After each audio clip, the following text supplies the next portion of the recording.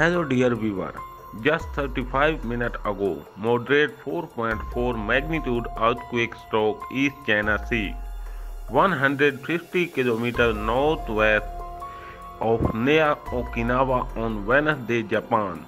The tremor was recorded on 6 February 2022 at 1:02 p.m. Japan local time at a shallow depth of 57 km below the surface.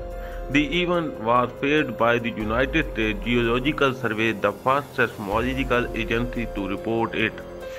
Based on the preliminary seismic data, the quake should not have caused any significant damage, but was probably felt by many people as light vibration in the area of the epicenter. Weak shaking might have been felt in near Japan located the epicenter. Thanks for watching.